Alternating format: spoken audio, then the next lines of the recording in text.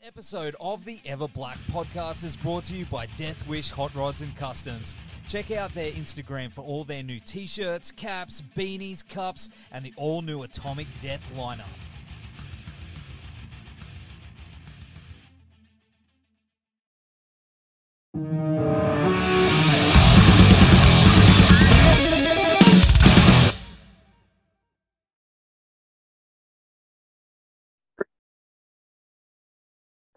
Hey, how's things? Hey, man, what's going on? This morning here, I just had a coffee, so I'm good to go. And there's a little bit of sun, as you can see behind me. It's, we've had the most incredible summer in the UK. And now we're having a beautiful, gentle, early autumn. There you go.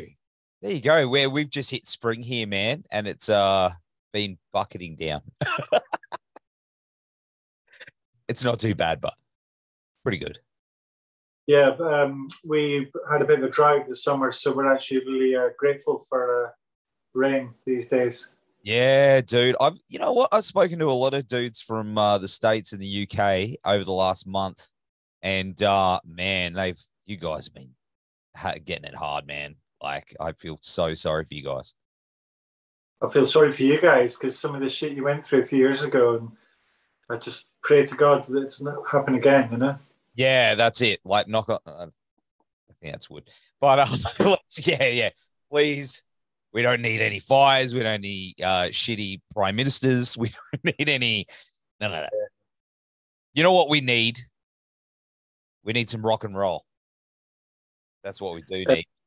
Segue. The world needs.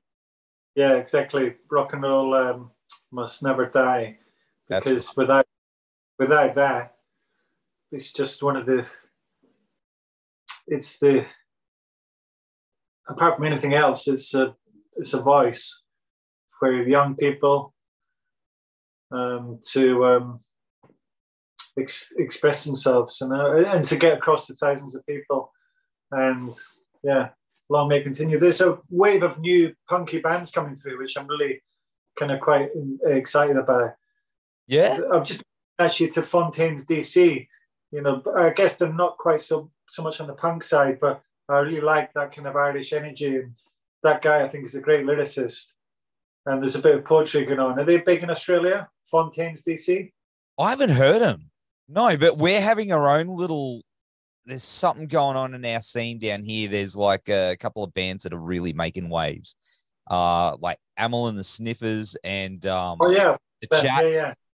Like Chats, but I've heard Amel and the Sniffers sound great. Yeah, it's exciting. I think there's a new in the early 20s. You know, there's a lot of bands in the UK and Australia too. You know, they're kind of like raw and punky. I think what it is the lockdown that drove them mad. It drove them to the wit's end. But that's where you need to go. You need to go to your wit's end.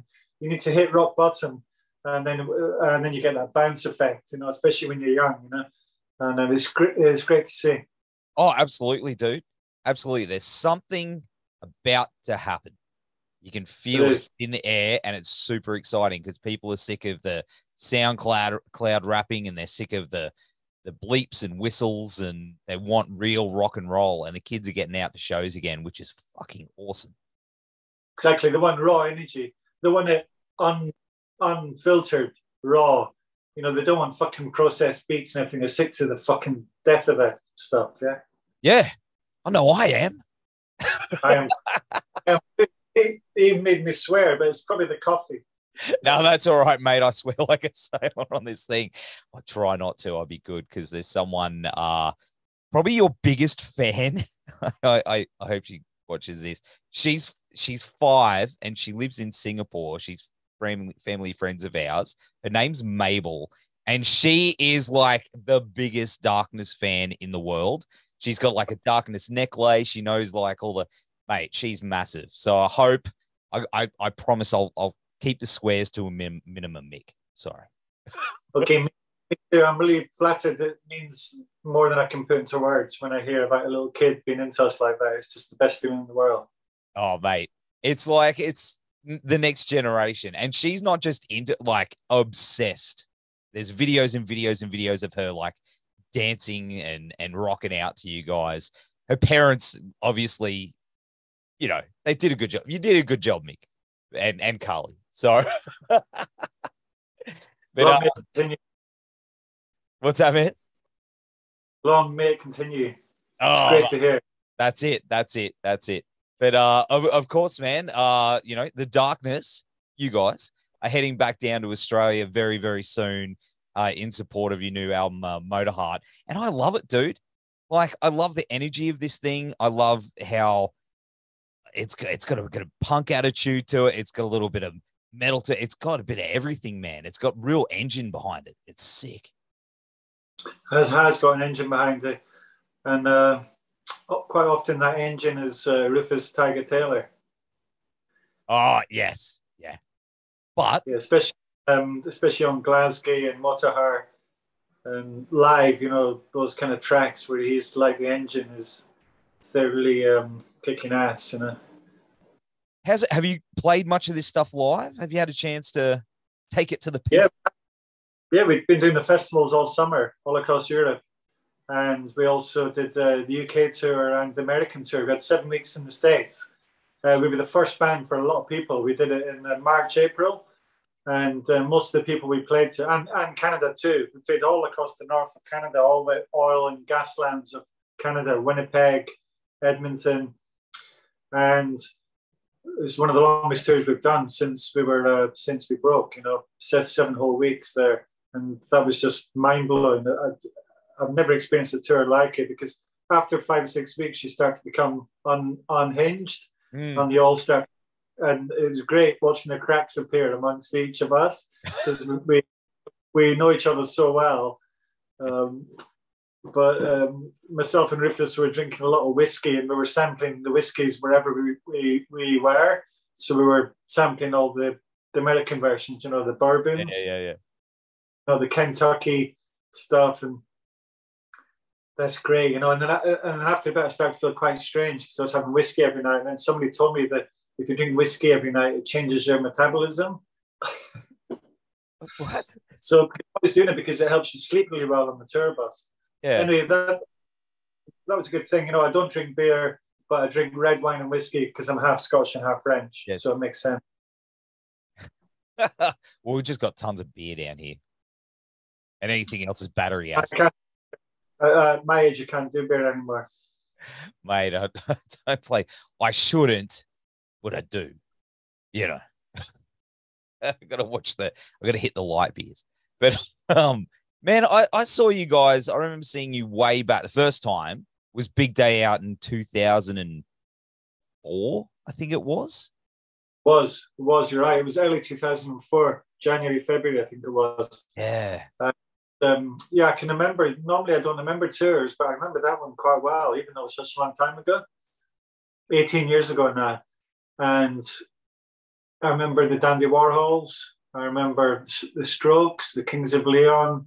Yeah. Peaches. She blew me away, Peaches. Yeah. Because I also went to one of her solo shows, because she was doing solo shows in between. And I had a night off.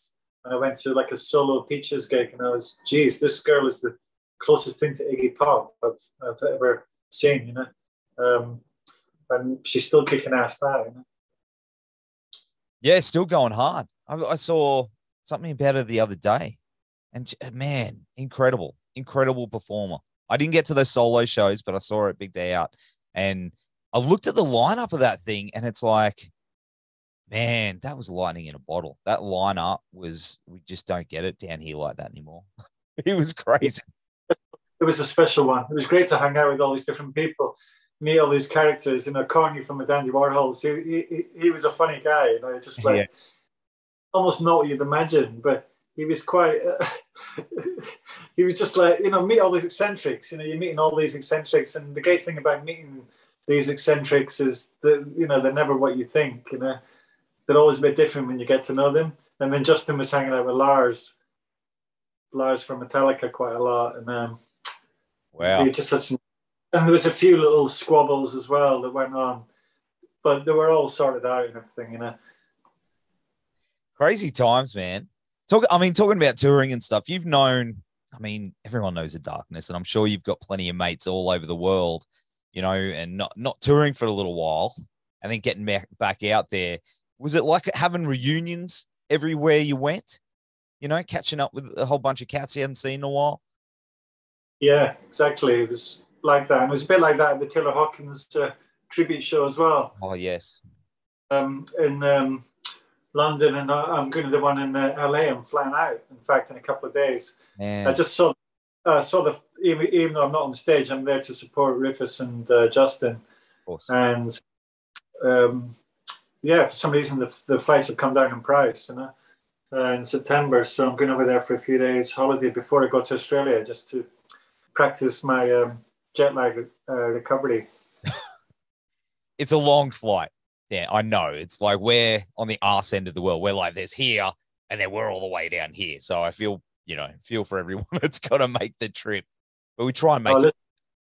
Listen, as soon as you get out and you see that crowd, you just soak up the energy of the crowd. It's an exchange of energy. The crowd feed off your energy and you feed off theirs, and it just keeps going around. It's a beautiful thing. I'm really grateful to be able to still be in music. I just can't think of anything I would rather be doing. As I said, we love seeing you guys down here. So every time you come down, like we the shows are almost sold out, dude. I don't know if you know that, but it's like yeah, very close to. There's only a few left, and a couple of them now.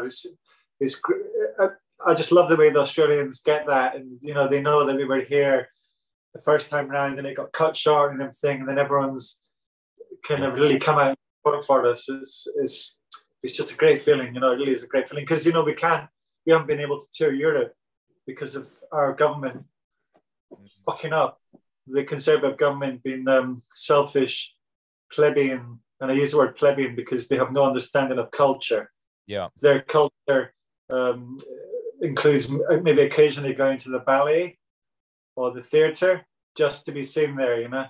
But they have no understanding of the history of British music, and, you know, no context of the 60s, 70s, 80s, 90s being like a huge export of British music across the world. And now they just shafted us and gone for this Brexit thing, and they haven't protected us. After Brexit, they haven't protected us with all the hoops we have to jump through. They haven't helped us. So it means that they've helped other professions, but they haven't helped musicians. They just don't care about musicians because they don't care about culture. Yeah. Sorry, that's my political soapbox over with. But I just want to get that out there because for us and so many other bands not being able to tour Europe, especially the new bands, is horrific. We're going to try and do some dates over the next 2 years, but we're not going to be able to tour Europe like we used to, visit all the different countries because it's just too complicated and too expensive. Such a shame, dude. I'm so sorry to hear that, and all you guys going through that, you know. Well, I feel sorry for the young bands, like I say, you know, because it's taken away like a third or a quarter of their income. Yeah. Oh man, it's not good. It's not good. I hope something changes in the near future, you know. Yeah, and I'm referring to Brexit, by the way, just in case I didn't make that clear. Yeah. Oh no, yeah, no, I know. It's not. It's really sad what's happening. But you know, musos, everywhere we all get something about the music. Sporting, you could be a sports ball person. I don't do sports, and they'll throw out the streamers and they'll throw, you know, the golden rod. But you're a muso, they'll go, oh shit, you don't know. Yeah, I hate it. Sad. I know the awful thing in countries, they bracket sports and culture together. I'm not sure if they do that in Australian politics. But they have the Minister for Sport and Culture. Now, why on earth would the Minister for... how would he be able to balance and say which is sport and culture? There has to be separate ones negotiating with each other. Yeah. And expert, you know, and they have to be an expert in both fields, not just a PR person. It's got to be someone that understands culture, that's read up on culture and understands... Yeah. Oh, totally. Go on, you know, it's a crazy situation. I'm starting to get fired up now. I'm starting to feel it bubble up in me. But mate, I did want to mention, of course, the album, which I said I love before. The artwork is amazing. You've always had great artwork, but I mean, this one with the giant robot woman with the robo boobs, would you call them? I don't know, but and it's very, what's a phallic planet? Like, how would you describe? I'm trying to describe it the best way I can. No, it's okay. It's okay. I guess it's quite Freudian, isn't it? And I would say there's all kinds of. It's quite metaphorical, isn't it? What does that represent? That alien women. I guess it's come out of lockdown, and it's you're kind of trapped in technology. I don't want to speak for Justin because it's his lyrics, but I feel like it's expressing the fact that you're surrounded with technology and algorithms and artificial intelligence, really, in its rudimentary forms, in lockdown. And then after a while, it becomes kind of sexualized, that becomes sexualized. And then it manifests itself in a female robot. yeah. Has she got a name? Do you know if she's got Motorheart? Oh, that's actually her name. Okay. Well, maybe not literally, but I guess in a way it represents. Yes. But I guess you'd have to ask Justin about that. Okay. I'm just speculating. That's a way better answer than what I thought it was gonna be. I was gonna it's just robo boobs and on a dick planet. You actually gave me a serious. She does have boobs because she's a woman, but I don't feel that we've done it in a kind of gratuitous way. No. But there was another thing I wanted to ask you about. Of course, was Easter is cancelled. The album came out before, and then Easter was cancelled, which was it's true. And also in the Sun, the biggest newspaper here with the biggest circulation, the headline in Easter during lockdown, a year after the album had come out, was "Easter is cancelled," because it was actually cancelled. And it's only time before or since where I've heard that phrase, "Easter is cancelled." Well, Easter is cancelled came about because our manager wrote an email to the band in which he was talking about before the pandemic, and he said, it looks like Easter is cancelled because something had popped up for us. Yeah. And then myself and Justin both exchanged, there was a few jokes. We were like, Easter is cancelled. Why? That sounds like something, And we're like, it sounds like an album title, And then Justin came back with found an image online of Jesus breaking free from the cross. And then we turned it into So I guess it represented empowerment against the establishment, which was that one by the Romans, the stupidity of the Romans feeling kind of challenged and insecure against the anti-authoritarian kind of Jesus. At the time he was a rebel and a badass. Did you get any flack for it? Was it hard to? Yeah, only little bits here and there. Especially from, I guess, people who've been brought up in quite strict, maybe Catholic countries, the occasional Polish and Italian person. But I think the people that really kind of get us could see it was done quite gently, and there was a Monty Python reference there too. It wasn't done in a hateful way, and it was speculative as well. And Justin talked about it in terms of multiverse, exploring the multiverse. So there's different ways of looking at it, and I like to think our fans are intelligent enough to see that it wasn't us being just kind of hateful. Is this Jesus being empowered? So it was imagining this rebel being empowered, and how different would history have been if he hadn't been crucified. There's all kinds of questions you can ask yourself when you look at that. See, there's more layers to the darkness than what people think. You know what I mean? Sure. It's not just a fun party rock band that puts on a kick-ass rock show. There is a lot more going on under everything, and I think that's why we love you guys. Yeah, just we all have a sense of mischief, but especially Justin, he's mischievous and quite playful with his intelligence. He's an intelligent guy, but he uses it to be playful, which I admire about him, because a lot of people are bogged down by their intelligence and become self-defeating. So that's the thing I must respect Justin for. And one thing I do want to know, I think there's Lemmy and then there's you. You two of the most iconic stashes in rock and roll. How, yeah, like what's the secret? Because I can't do it. I've just got this whatever this mop is. What's the secret to a good rock and roll stash, brother? Whiskey. Oh, whiskey. Okay. I think it must be. I can't think of any other thing, because it's when the more whiskey I drank, the more it grew. Yeah. And it could also be a bit of Scottish blood as well. I guess an answer to that, I don't really know.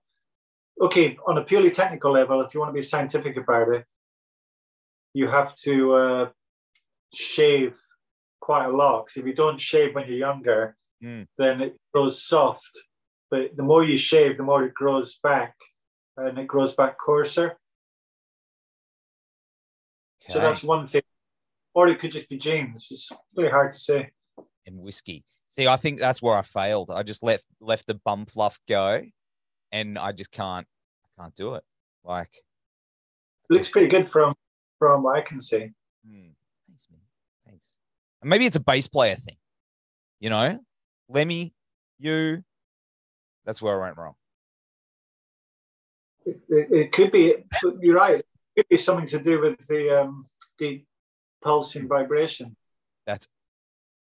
I think we've cracked the code. Yeah, because a lot of things in life they come from that, don't they? From vibrations. That's like right. Everyone, like, resonance is the buzzword at the moment, isn't it? Everyone talks about resonating and resonance. So maybe that's the answer. There you go. You hear that, kids? If you want a good rock and roll stash, that's what you got to do. That's what you got to do. Dude, what else? I mean, you got the tour coming up. The album's out everywhere. What else have you got coming up? Any sneaky surprises for 2023 and beyond for The Darkness? Yeah, there's going to be a lot of surprises next year. We're going to be announcing things soon. There's going to be a lot of traveling. And no, but I'm very, very excited to be not only seeing you guys, but obviously seeing what you come up with next, because I'm a fan. Most of my friends are fans. You got fans in Singapore. You got, we're all connected all over the world. And part of that connection is, of course, The Darkness. And we love you for it, mate. Love it. It makes it sound like an octopus with tentacles reaching out to all corners of the globe. That's a good theory, and a whole rabbit hole we could go down in. I could tell you some stuff, but no, that's a whole other thing. But in the meantime, though, we will be seeing you and the boys in Brisbane and the rest of Australia. Motorheart is out now everywhere, and we'll have all the links down here. Mate, Frankie, take care of yourself, and thanks for hanging out, dude. It's been really fun. Been great. Really enjoyed talking to you. Yeah, man. See you, brother. Take care. Bye. Bye.